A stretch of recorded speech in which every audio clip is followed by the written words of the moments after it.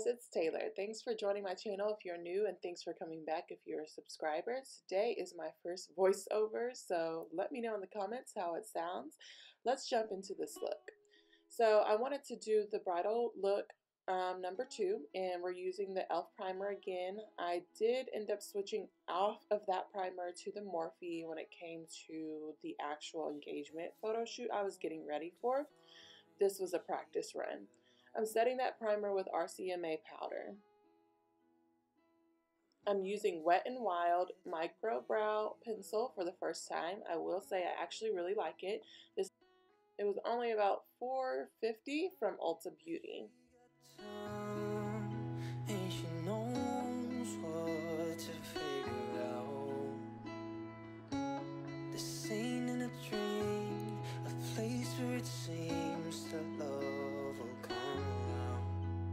Don't stay,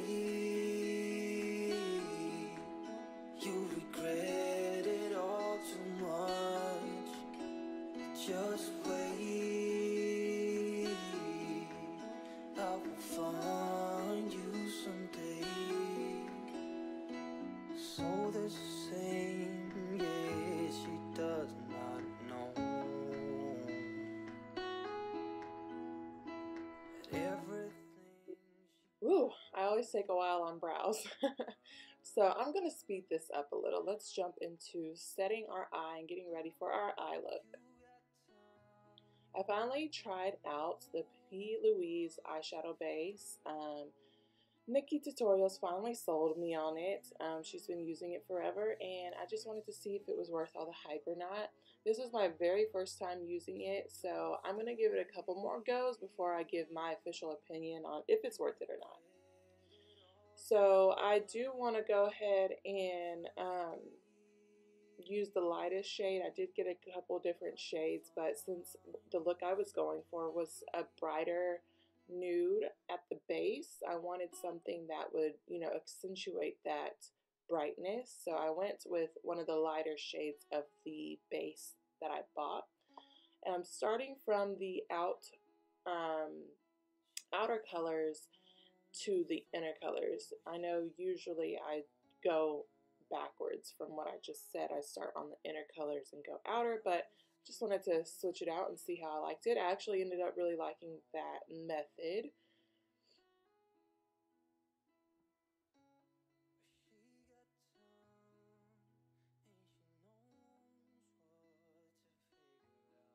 And I am using the Jaclyn Hill Palette Volume 2. I really, really like the palette. I know I am stuck on Morphe, but I am trying so hard to try new things. But I was actually really in a hurry just to get this engagement shoot done that I grabbed something that I know would meet my needs and the needs of spring colors coming up. And it had all of it in one, so please don't hate me. I do really like it. I know Jaclyn has a couple of things not everybody's liking, but I gotta say, I like the palettes that she has. So, and this of course retails for the $39 that Morphe palettes standardly usually go with. Let me say usually go with. I don't know if that's the standard or not, but for all that you get, I think it's a good deal.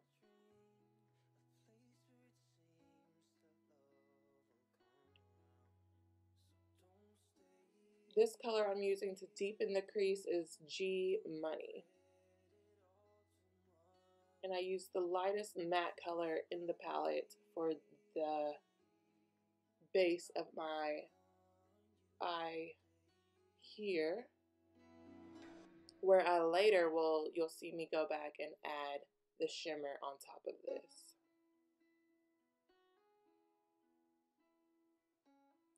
And of course, we're just blending it out.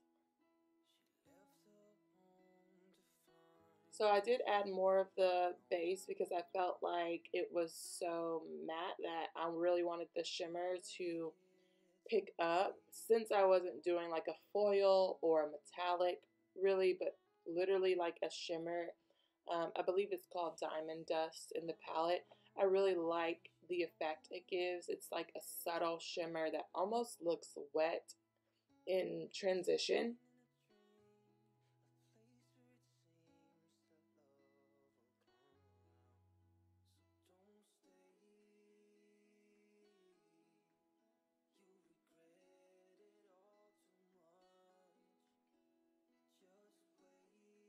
So I'm applying that now. As you can see, it's not an exact bright and bold shimmer.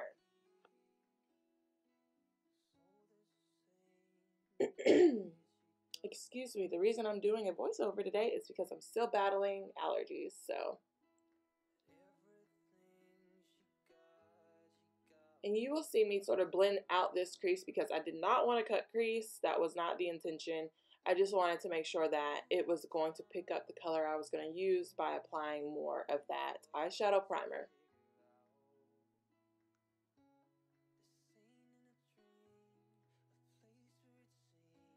And the point I wanted to really focus on was just making my eyes pop. I have sort of small slanted eyes, and my eye color is, you know, a dark brown, almost black looking. So I wanted to do what I could to make sure that they pop, and what I just held up there was the new ColourPop highlight sticks. I was looking into multiple options for the highlight sticks, and I just couldn't help but pass up trying out ColourPops because they were only $8 each, which all of the other options I were looking into were not. So I wanted to try this out first and see if it actually accomplished what I really wanted. So as you can see, I highlighted my standard highlight zones, but I also went right up under my eye line before I applied concealer. And I just wanted to see if that would help the whole effect I was going for. I'm using Maybelline FitMe foundation. I also did try to find a new drugstore foundation. I swear to you, I was in Ulta for over an hour. And the couple other options I found, either one, all came in a dewy, or two, the sample tester was like for NYX Can't Stop, the little pump. All of the tester's pump was broken, so I couldn't test it. And then I thought to myself, why would I buy something if all 10 or all whatever, how many of these testers are not working? Why would I buy this to take it home and potentially not have it work for me there? So I just left it alone.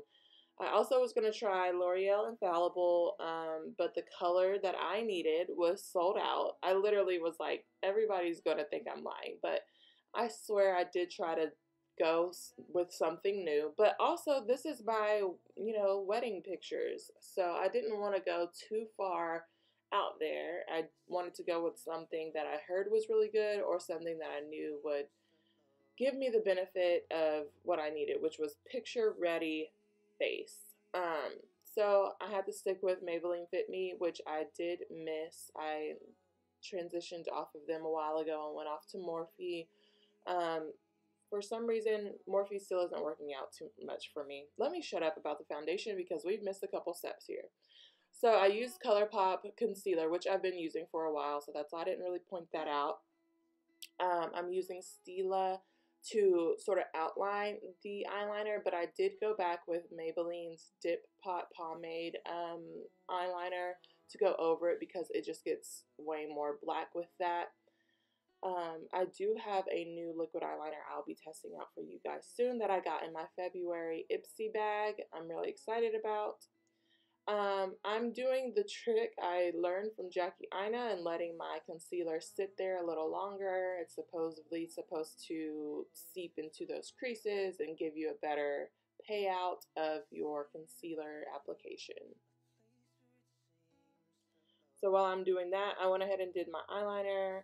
I went ahead and started my contour, actually finished my contour. And then we're going to blend out that highlight section.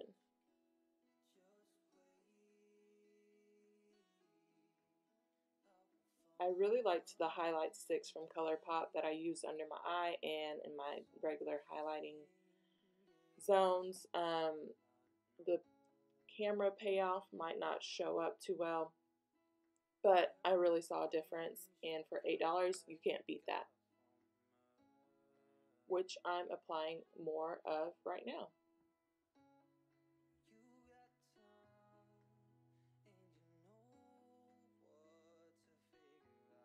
don't know if you caught that, but that shimmer there is way more noticeable in person. I really suggest trying those out if you like it. I am going to highlight my nose because I really wanted that wet but not wet look and it to be very skin-like.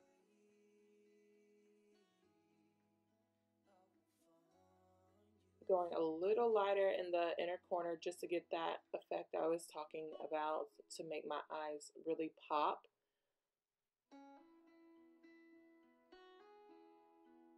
I'm gonna set really quick with RCMA because this was again a test run. On the actual day of the shoot, I did bake a little bit with Morphe's setting and baking powder in the color Banana Rich.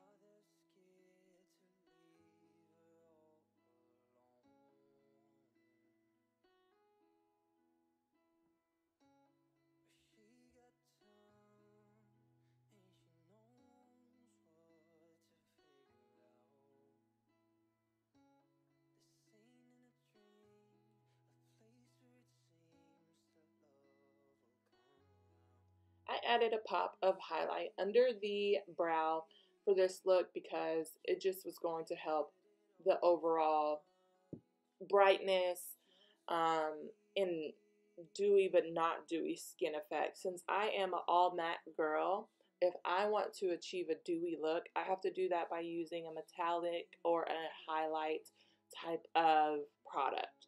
I cannot go dewy. It just ends up being an oily mess on me, which is so ironic because I used to be completely dry skinned. But the older I get, the more my T-zone and overall look ends up being quite oily.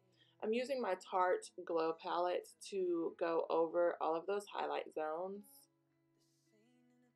I did a white and a cream my cream nude highlight on my waterline, and this is just like an NYX pencil, and then I'm putting powder on the actual eyeliner portion.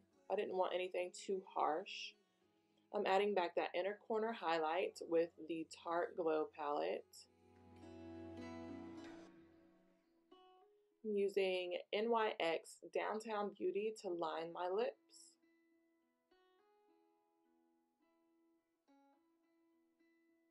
I will say I wish I went a little deeper brown with this, and I think I ended up using a brown liquid lipstick to achieve the darker brown that I wanted. I added a little bit of my hairstyling to this tutorial as well, since I've been doing some practice on my wig applications. Instead of just having two separate videos, I just went ahead and left this together since it was honestly done at the same time, and edited this new wig to my head and my hairline. I really like this new wig. I wanted long hair, something that's going to resemble the day of hair for my wedding day. My favorite wig review YouTuber, her name is Kai Rashawn. Go give her a follow. She introduced me to this. She does wig reviews like every single day. It's complete crazy, like craziness how often she posts them. Like, she is dedicated. And I really like this. It was only $50. It's a synthetic wig, and it doesn't look it, it doesn't feel it, and it was the best pre-plucked hairline I've ever gotten, that's both for human or synthetic. I did not have to do a lot of work. Like, they really took care of this. Also, with the whole coronavirus going on, I did want to point out that this came to me from Illinois, and it only took about 3 days shipping, so I don't really think it came from overseas, which most wigs do, I've noticed. So I just wanted to point that out. I really like it. This was just like a quick little application. I did do some more the morning of the shoot, and I can't say enough about it. I mean, it was only 50 bucks, like 47 literally, so I don't think you can complain about that at all. It achieved the look I was going for, I know that much.